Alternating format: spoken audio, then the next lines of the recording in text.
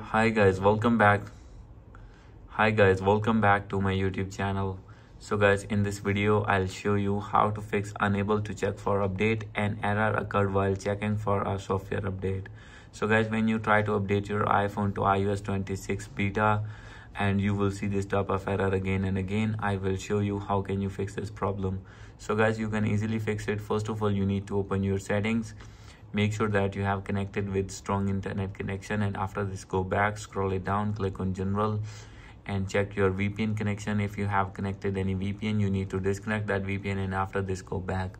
Now you have to scroll it down, click on transfer or reset iPhone, click on reset, and you need to reset your network settings, and after this go back. So guys, now you have to click on screen time and click on content and privacy restriction, and you need to remove all the restrictions from here, and after this you need to go back. So guys, now you have to check that your problem will be fixed. And guys, after doing all these settings, if still not fix your problem, then you need to contact with Apple support team and you have to tell your problem and they will fix your problem. So guys, hope you like this video. If you like this video, please do subscribe my channel. Thank you.